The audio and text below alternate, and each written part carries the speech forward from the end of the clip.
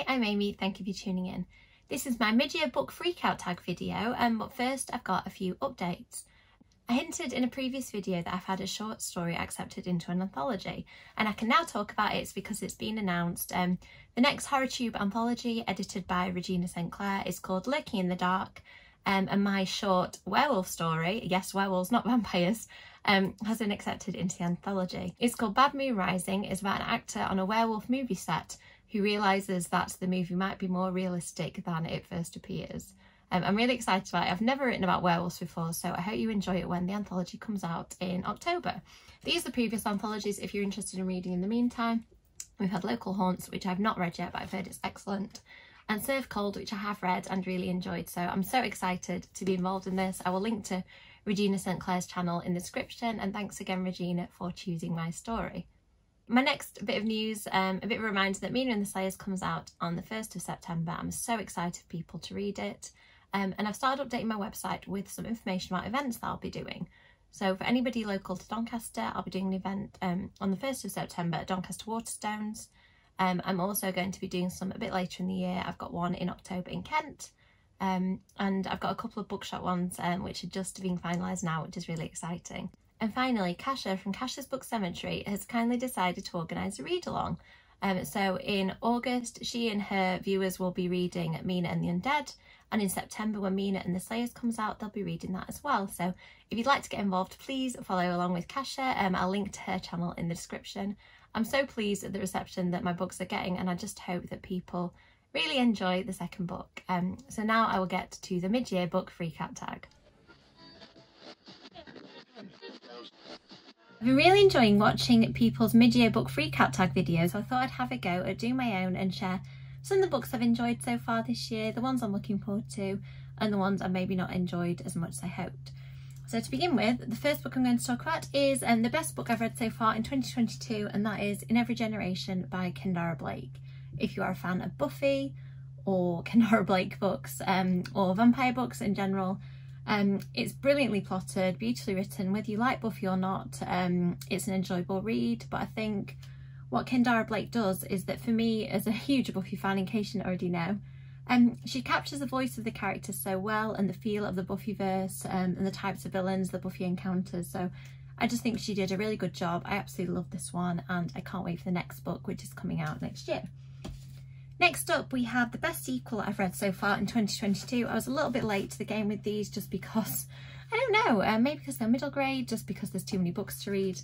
But I read the first one last year, and then I read book 2 and 3 this year, and I just absolutely love the Cassidy Blake books, in case you can't tell what they are from the covers, by Victoria Schwab, as she was writing these.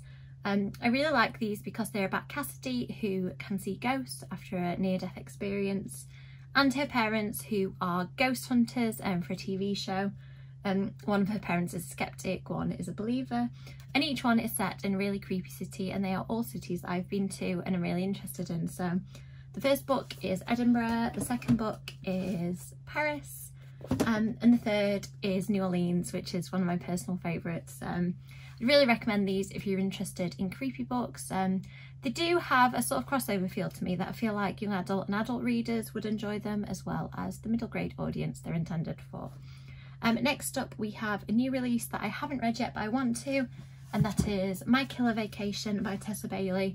I've been seeing this all over social media. Just the premise of it being a romance mixed with a murder mystery really appealed to me. I've been trying to read some more light fun books in between the darker things I usually read, so I'm hoping that this one will really fit. I'm also trying to get a little bit more into romance, so if you have any recommendations along these lines, please let me know in the comments. Next, we have the most anticipated release for the second half of 2022, and that is 9 Liars by Maureen Johnson.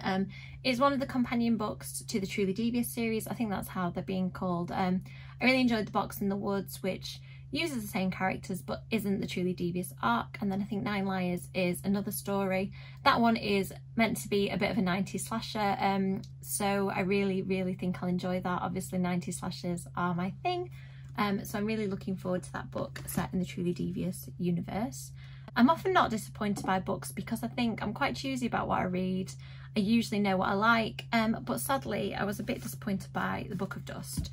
I did enjoy it a lot, and actually by the end I was really invested, but I think the reason I was slightly disappointed is that Northern Lights was one of my favourite books growing up. I remember my granddad used to buy me the Carnegie Medal award-winning books, and I remember the day he took me to W.H. Smith's and we picked this out together, so I think it's wrapped up in a lot of kind of important memories for me, this book. And I've enjoyed reading it as an adult. I've watched it at the theatre, I've met Philip Pullman a couple of times, so I really wanted to like this. I did like it, but I didn't have that same love as his Dark Materials trilogy, and I think for me it was in the pacing. It took quite a while to establish the world and the characters. I felt there were some situations where Malcolm went back and forth, kind of having conversations with people that could have been combined, just in my opinion.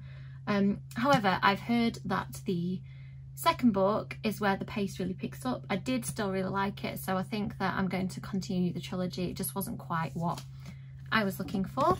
Next up, the biggest surprise. Now, a lot of people had told me, including Kat Ellis, who blurbed this book, that I would love the Inheritance games, and I think I went into it with kind of moderate expectations because I try not to get overhyped about books because it invariably leads to disappointment with me. But I absolutely adored it. From the moment I started reading, the voice of the main character is just immediately arresting, and I think that the mystery is gripping and twisty, and I didn't really know where it was going to go. And I loved the family. I don't know whether you know the story of this, but just briefly, the main character ends up inheriting a huge fortune, but she has to live with the family for a year of the deceased person's, she has to live with the deceased person's family for a year, and he hasn't given them a huge inheritance like he's given her. So it's very fun. The brothers that she has to live with are very charming, interesting characters. I absolutely can't wait to read the next book in this series. Next up, we have a new favourite author. I'm a little bit late on this bandwagon. I have always enjoyed V. Schwab's books before, but I think this year I really hit my stride with her books, and as I mentioned, I really enjoy her gothic writing.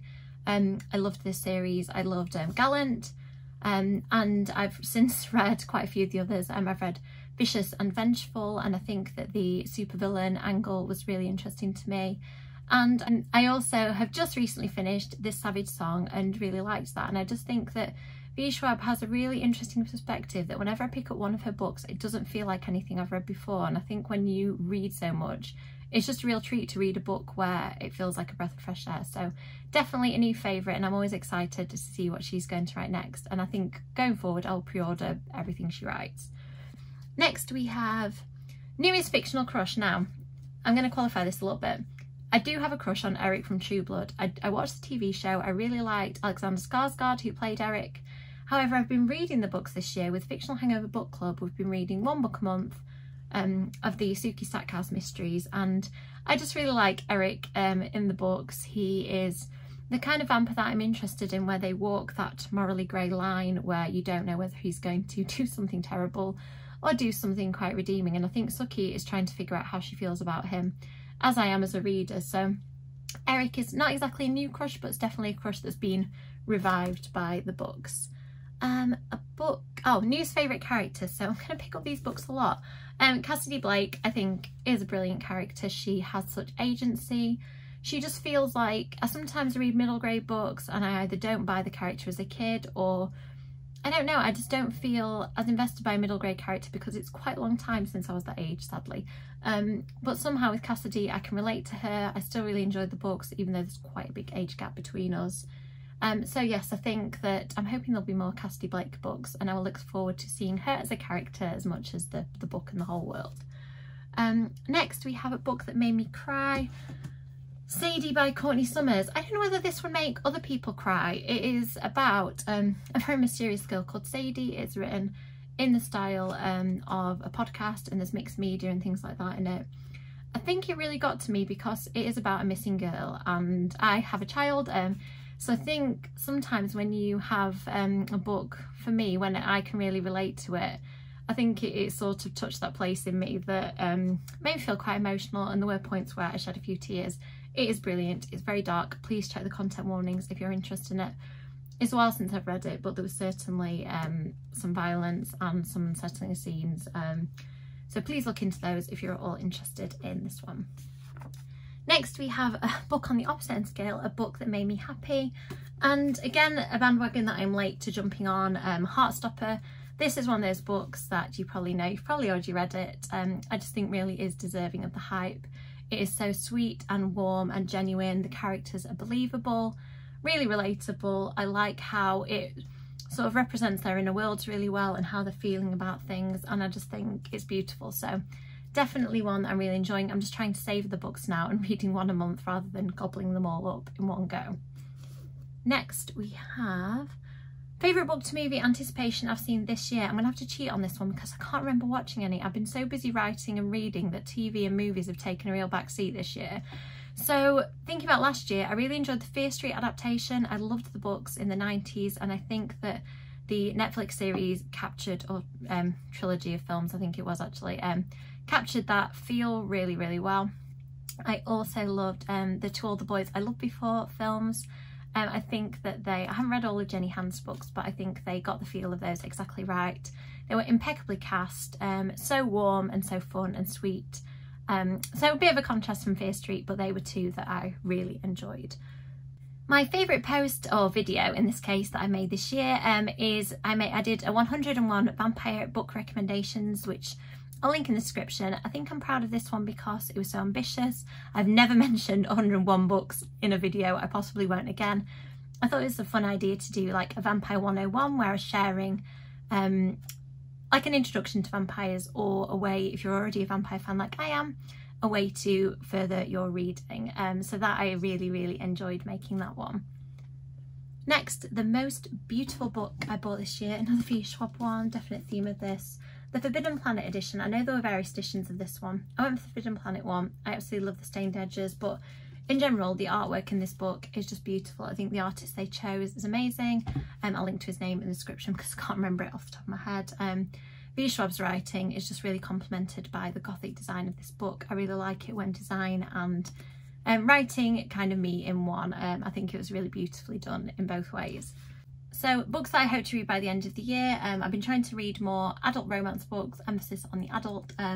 My friend Belladonna Books on Instagram recommended Black Sunshine as a vampire book. So I thought I'll try and give this one a go as soon as I can, but certainly by the end of the year.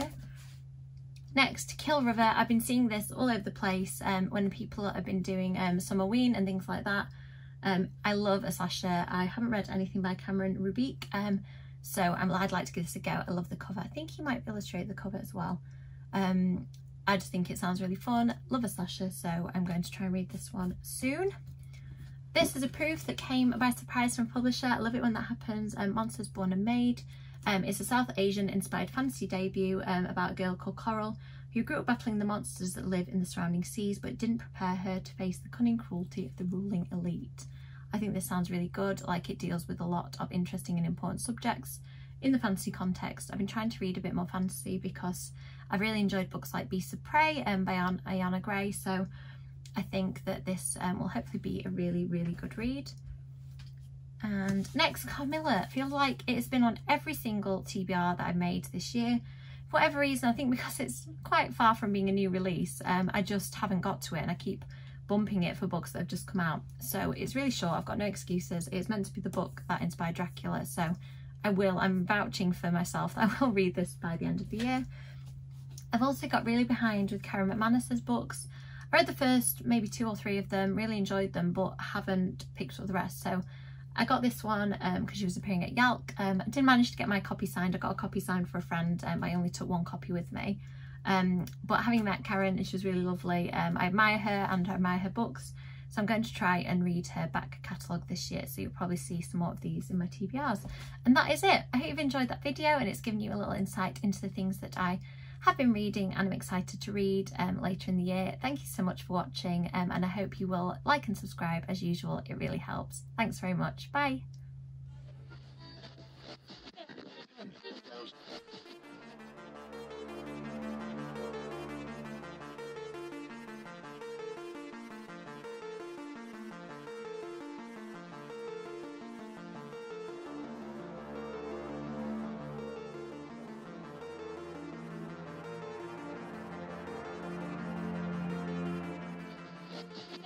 Undead.